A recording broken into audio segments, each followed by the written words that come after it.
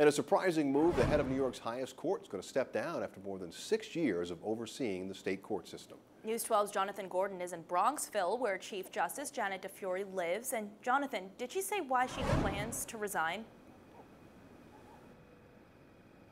Yeah, well, she said in a letter that it is time for the next stage in her professional life. She did not exactly say what those next steps are just yet.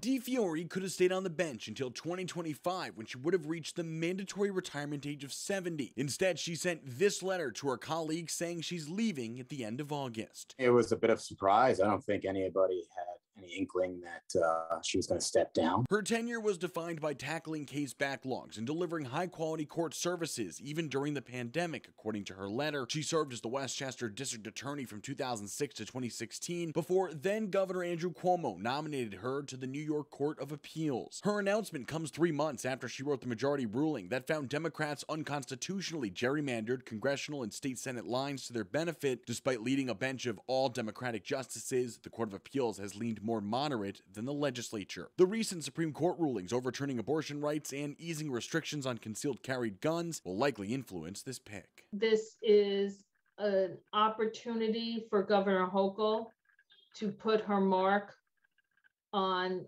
this Court of Appeals.